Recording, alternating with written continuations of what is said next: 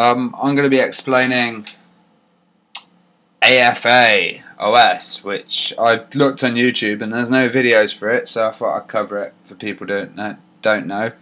This is a real Amiga 1200 that I've put into a tower with a Blizzard 1260 card with a 128 megabyte of RAM and Voodoo 3000.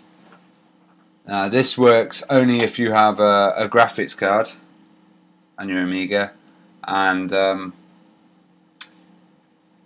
yeah, I think that's what you need for it, and you need a bit of memory. Memory would help a lot. These are what it does. You get a full skin look, so as you can see the title bar's been skinned there. It also skins Windows, that's my iconified Dopus. Skins Windows. You get the PNG icons, which can be transparent as well, so as you can see that's transparent when I'm dragging it. You can also get true type fonts, which just makes the Amiga look so nicer. Like for example, Find it just looks so better with true type fonts, and the interface compared to the old one, it really updates a lot of the stuff. Like this is Hippo Player, which I think looks a bit better than the original, and even just like loading stuff just looks much nicer. You see this little loading skin area for Amiga amp. Yeah, it's great, and the way that you get it going is you install the AFA files and you put it into your startup sequence, and that will activate AFA OS and let it be possible for you to put all these options on it. It took me a while to get through it, but I got through it, and now it's looking pretty sweet. Now this system's pretty basic at the moment. I need to get stuff like Warpos working on there and try and push the classics as far as possible.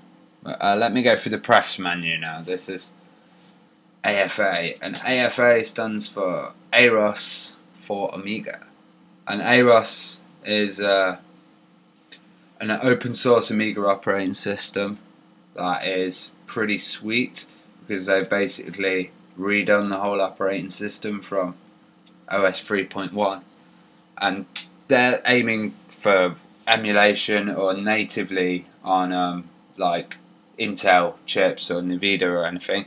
But this also means that a lot of their stuff can be compiled and work on the old machine. So this is like an upgrade for your Amiga, basically, from the AROS people, which is really good. And I hope they release more as well, because the classics and the non-OS 4 machines need to look slick.